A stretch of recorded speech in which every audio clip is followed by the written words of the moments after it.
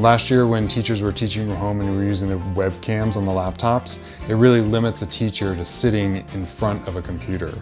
The Swivl allows them to get up, move around the room. Good afternoon, yes, how are we? One of the great parts about Swivl is that it tracks the teacher, and so the student, even when they're at home learning online, they're really able to see everything that's going on in the classroom and hear what the teacher's saying, as well as see the board. As soon as I turn on the Swivl, we can see it's moving. It's being a robot, like always. We've had great feedback.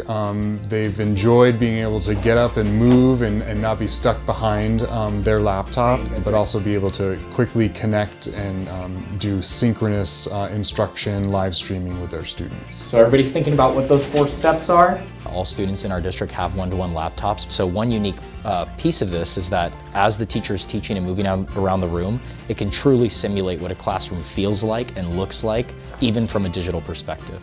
Up 14, sorry. Very good. I love that correction. So we land on -3. As a teacher, teaching during the pandemic and teaching digitally and virtually is just incredibly challenging on all fronts, no matter what grade level you teach. But I think it's awesome that the district's been able to implement some technology like the Swivl so that it makes my life a lot easier, it makes my job easier, and it also helps our students learn even when they have to stay at home for an extended period of time.